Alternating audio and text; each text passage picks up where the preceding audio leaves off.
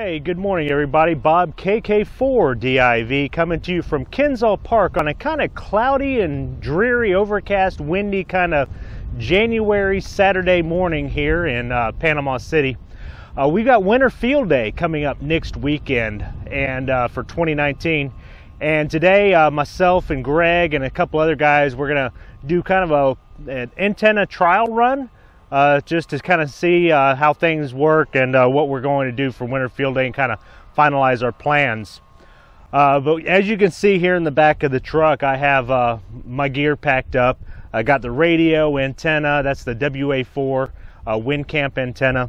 I got the military poles. The radio is my FT-891 battery, new solar panel and charge controller and all that. Probably not going to get much solar today, but I just kind of wanted to bring it along and show everybody what I'm going to be using. Got the portable pop-up canopy in there. Probably not going to set that up, but I was just kind of getting everything in the truck and kind of getting ready for next weekend. So, all right, guys, stick around and maybe y'all can see what we're planning for Winter Field Day.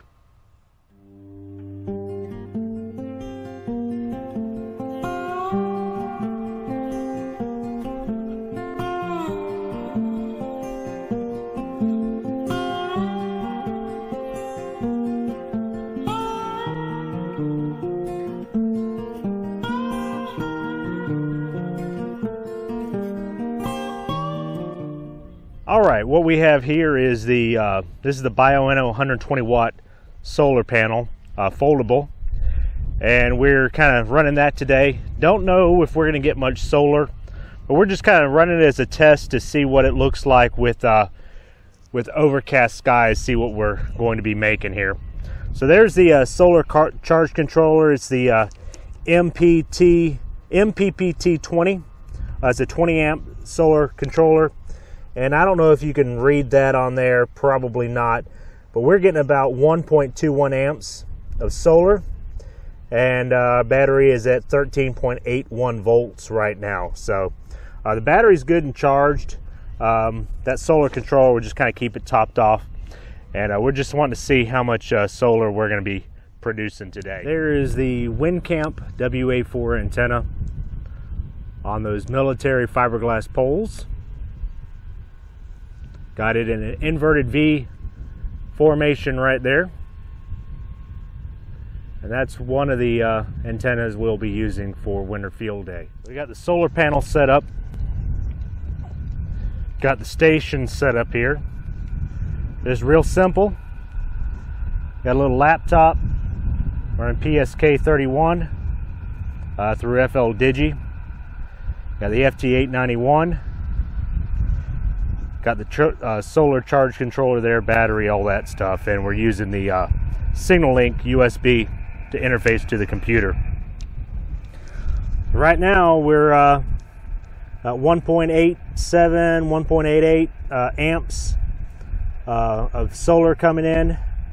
We got 14.23 volts. So we're pulling some solar in even on this cloudy day. What I'm figuring is this ought to be enough solar to replenish the battery as we use it, even on a cloudy day. So that's the plan. Got Susie and Greg and Phil over there, chilling out. Well, for field day, it would probably be a safety. You could show it to your safety officer and say, "This is our lightning protection." Well, this, you know, the manufacturer recommended this, so yeah, that's why I'm doing it. Of course, today there probably really is some. All right, Greg is going to be running an in-fed antenna. Got his military poles up and his kite poles. He's running it this way here. We'll see what this thing looks like when it's all set up here in just a moment. All right, there's Greg's in-fed antenna. Said that's no tuner required, Greg?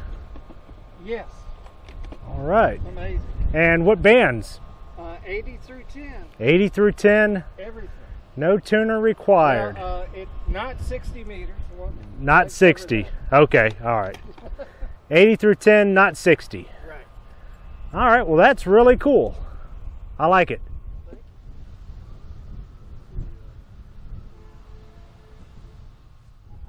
Well, Greg just logged a contact with KK1 TLS. Parks on the air station using this setup, ICOM 7300. Be a good winter field day setup for Greg. I think it could be. N4KGL is in there. Hello, hello.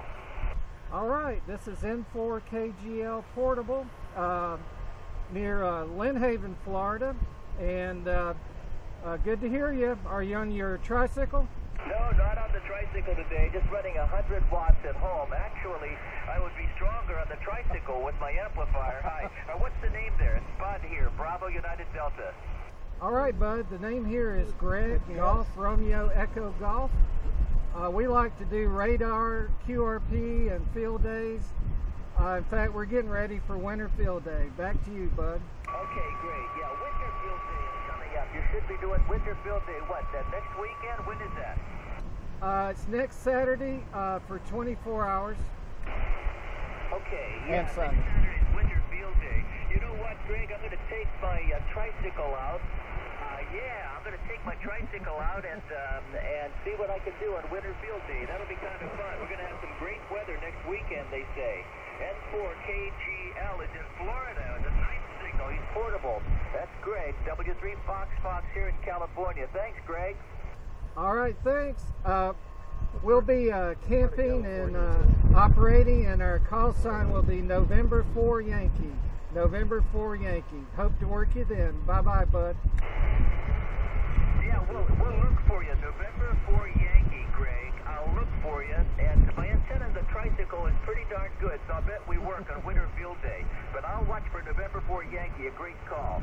Somebody else was in there. Somebody asked us if Even though it was a little bit cool, a little bit gray and overcast, a little bit of drizzle and rain and a whole lot of wind, it was still a great day out there at the park. You know, any day you can get out in nature, and especially any day you can get outdoors and play a little ham radio in my books, is a fantastic day. It was also nice seeing all the guys and getting everybody together talking about winter field day. We were able to set up a couple of stations and set up our antennas. We even logged a couple of contacts. So I'd like to thank everybody for tagging along today and tuning into my channel and watching my video. If you're a ham radio operator, I certainly hope to catch you on down the log, and I hope to catch you in a future video as well. 73 everybody, this is Bob, KK4DIV. Until next time, bye-bye.